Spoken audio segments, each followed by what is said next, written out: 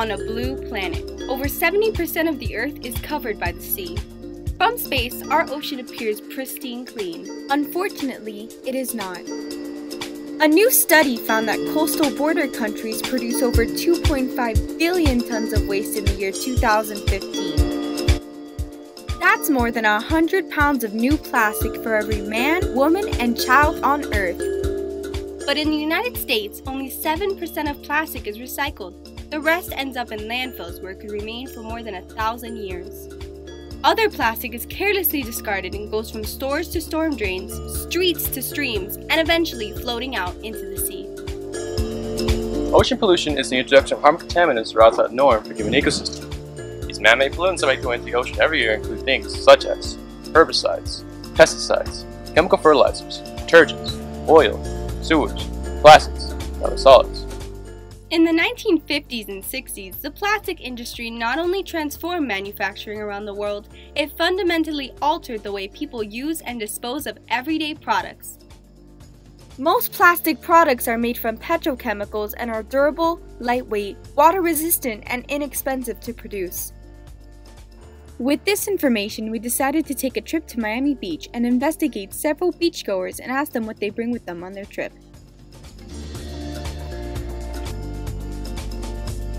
Food, drinks. And drinks in what? Like plastic water bottles? Sure, plastic, aluminum. Sunscreen. Yeah. And water bottles. Bags. Water bottles. Cans and the little plastic debris, the plastic waste for Coke cans. Yeah. You bring trash like bottles or cans? Yeah, but I've never left them in the bush. You always throw them away? I always bring them back, so I like to leave with all my trash. Throw it in the trash. An estimated 8 million tons of plastic entered the ocean because of poorly controlled waste sites, illegal dumping, and mishandled waste from the population. At sea, abandoned rope, nets, floats, and other waste from fishing ships and cruises are furthermore contributing to marine litter. Since we wanted to know more about how ocean pollution affects the sea environment, we asked Dr. Piero Gardinali, an expert on ocean toxicity. I think as humans we have been able to change the ocean as a whole, and again, I'm going to pick up plastics as an example because it's something that we all see.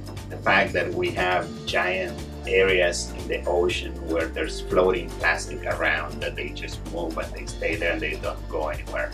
It's a very good way of showing people that we have affected the sea as a whole. Up to 80% of the plastic in the ocean comes from land-based sources. Once at sea, the floating garbage is caught up in the tides and currents. These currents run along the California coast and converge with 4 other prevailing currents from the Pacific Ocean. When they meet about 1,000 miles off the coast of California, they create a slow swirling vortex known as the North Pacific Gyre. As the currents come together, they carry with them trash from all around the world.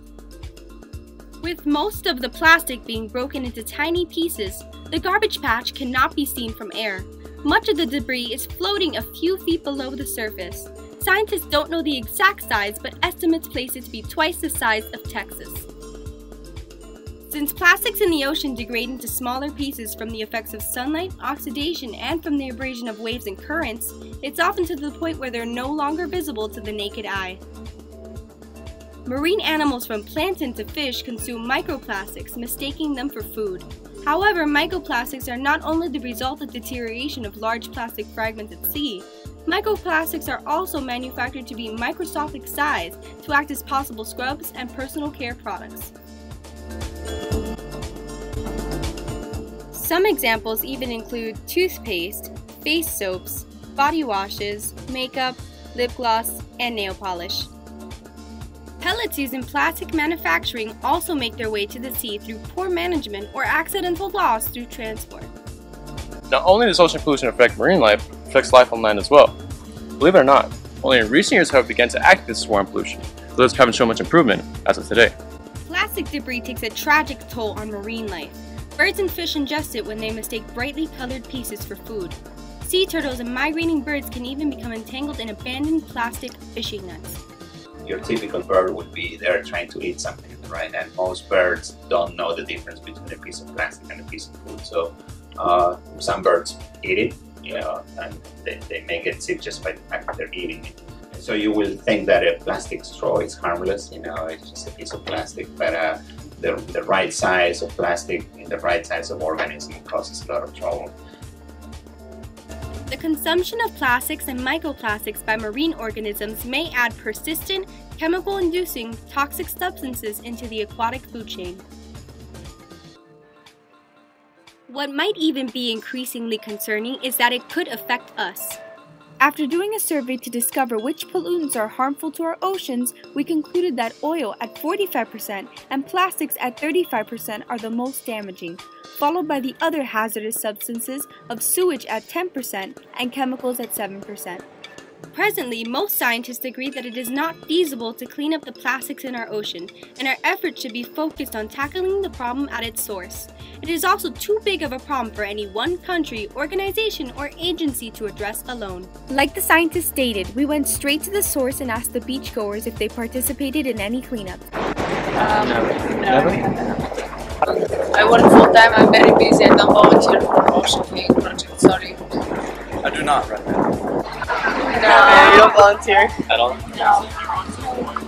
The truth about pollution is that many of the problems go ignored, and while the awareness issue hand is present, we tend to overlook the outcome of our actions.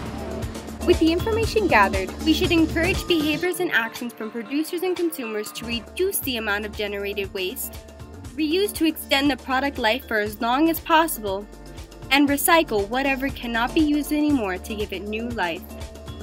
We need to be a little bit more attentive to what we are doing as inhabitants of this planet. So there's no reason for anybody to dump a piece of plastic in the ocean. If you're in the beach and you bring a cooler with, you know, a 6-pack with plastic rings, don't leave it there. Take it home, okay, and put it in your trash at home.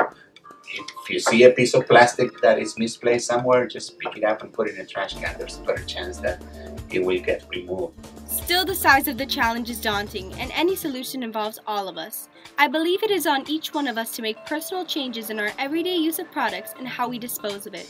Having a strong global partnership will amplify these efforts to help save one of our planet's most valuable resources for not only ourselves, but for our future generations.